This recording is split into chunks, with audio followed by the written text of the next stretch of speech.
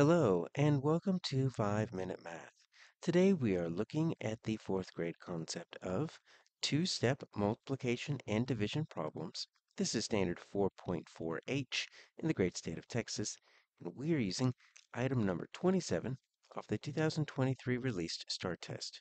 If you haven't done so already, please go ahead and take a moment to pause the video, work this problem out on your own, unpause it, and we will look at our answers together.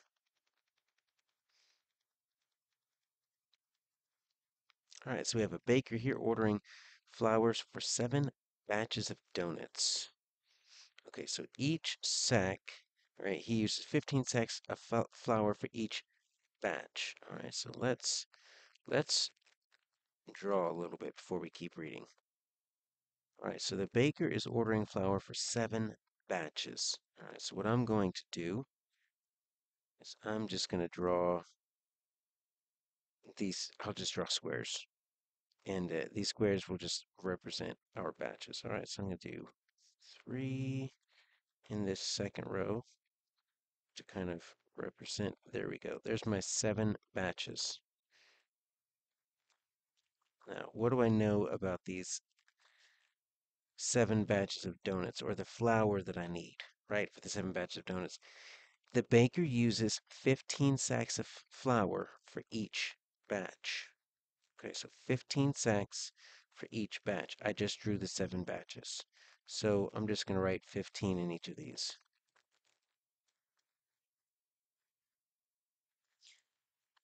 All right. So we can do this here. So I wonder how many sacks of flour I have, right? Let me see. I've got 1, 2, 3, 4, 5, 6, 7. I can do 15 plus 15 7 times, or I could just do multiplication, right? Let's just do 15 times 7. So that's 35. Carry the 3.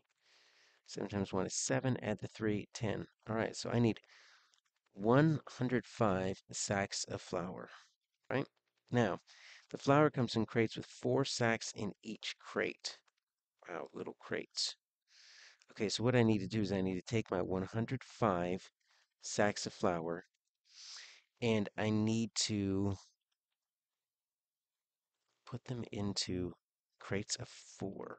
Okay, so I need to find little crates of 4 in each of these, right? But I don't know how many can do. And honestly, if it's 15, right, it's going to be 3 and then almost 1, right? If I wanted to do it uh, proportionally, I could have done it like this, right? If I could do 15, right, I can do 1, 2, 3, 4, 5, right? I could make this, if you look here, right?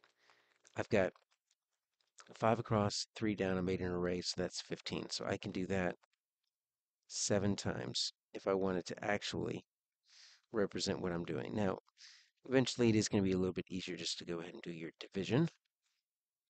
But we can at least draw this picture here. So I've got 4, right? And let's do 5. Let's put my last 2 over here.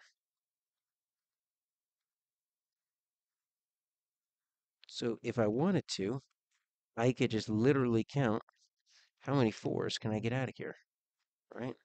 So I could do, you know, 1, 2, 3, 4. That would be 1 crate of 4. And then 1, 2, 3, 4. 2 crates of 4. 1, 2, 3, 4. 3 crates of 4. And then you notice that this 4th crate, I can only get 3 out of this one, so I would need to pick up 1. Then I can go all the way down. Keep just drawing lists of 4, but that's going to take a while. Let's take my 105. Let's do what we're doing. We're just going to divide them into equal groups of 4, okay? So 4 is going to go into 10 twice. It's going to be 8. Oh, it doesn't go in evenly, right? So if I have 6, that's going to leave me 1 left over.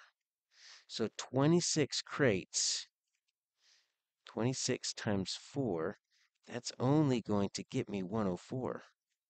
I need 105. So I'm going to need that extra crate. So my answer here is actually going to be D27.